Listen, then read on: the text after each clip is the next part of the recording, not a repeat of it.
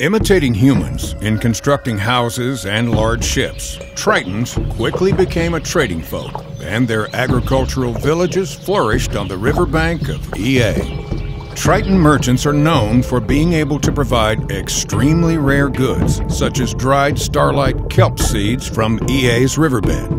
Humans are willing to pay great sums for that, giving the Triton merchants the incentive to search for it, extract, and provide it to their markets.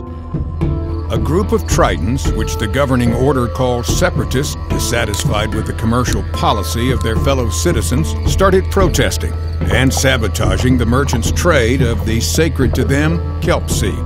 Of course, there are those who try to take advantage of the whole situation and, in secrecy, exploit both sides for their own benefit. Riverbed Hunt is a light strategy deduction board game for 4 to 9 players.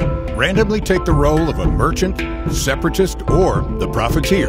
This secret role will define your gameplay. During your turn, perform one of your 3 available actions. Dive in to explore river tiles. Swim to move around the river board. Co-op or uncover to reveal river tiles. In addition, you may play an ability card from your hand to enhance your strategies. Bring items to the surface until one of the win conditions is met.